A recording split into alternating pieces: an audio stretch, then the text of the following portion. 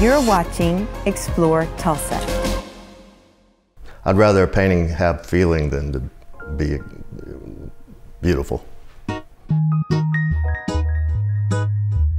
Well, I drew before I could talk.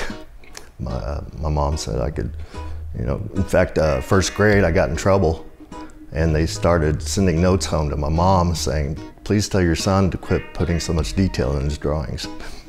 I went to the principal more times than the bullies and everything else at school because I didn't pay attention to the teacher. I was always at my desk drawing.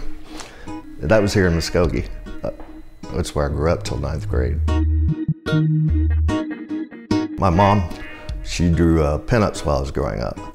And my grandmother drew, my great-grandmother drew. I had only one male artist other than myself. Was very good. He was better than me, so I used to go to his house and see his work and get mad. He was a lot older than me, and I'd go home and try harder trying to beat him. So I raised there till 9th grade, and then moved to California to live with my dad for a little while, and then my mom remarried and moved to St. Louis, so I went there to finish my senior year. After the Army, like I said, I did movie makeup, and then I worked for an illustration studio, and then went on my own at 28 doing book covers. I started doing book covers immediately after I got out of the military, but they were all military book covers, Chopper One, things like that, just because of my experience with the military. And from that, I did some children's books, and I did a few things for Sweet Valley High. And I got an agent after about 3 years in the business. From doing book covers. She walked in the publishing company and saw my drawing and said, who's this? And she took me on, and I was still getting kind of the lower paid illustration book, covers for the books. So I told her, hey, I want to do the Star Trek books. And she says, they only use famous artists. They're not going to use you. So I got mad, and I did a painting of the Star Trek cast overnight. I think it was John Luke and Data and Riker.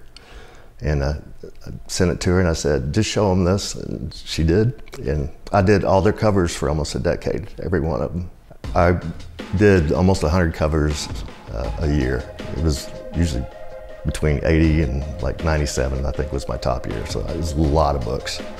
It was a great experience. I started doing all the, I was flying out to do shows about every other week. Every 2 or 3 weeks I was doing a show somewhere. But I was so busy I'd have to take my paintings with me so I could work on them while I was, at the conventions. And met a lot of people, met most all the stars from the shows. I have 8 paintings that have been in the Smithsonian. And they never told me. It was people who would look me up and say, hey, you got this in the Smithsonian? I go, no, and I'd go online and find it. But it started with Martin Luther King, I Have a Dream. I've done 13 postage stamps and all kinds of, plus I've done 6 for foreign stamp markets.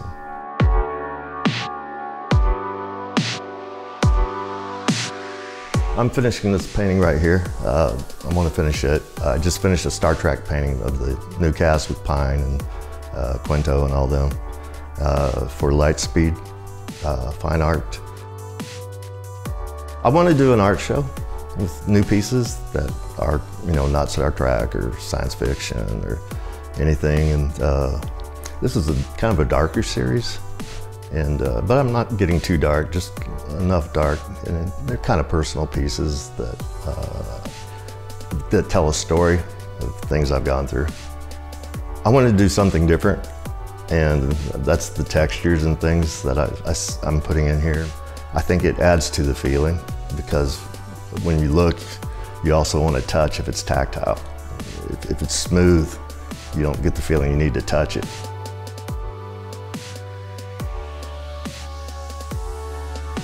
Yeah, if you can get your own story out of one of my paintings and it affects you differently, that's okay. I'm still affecting you with my work.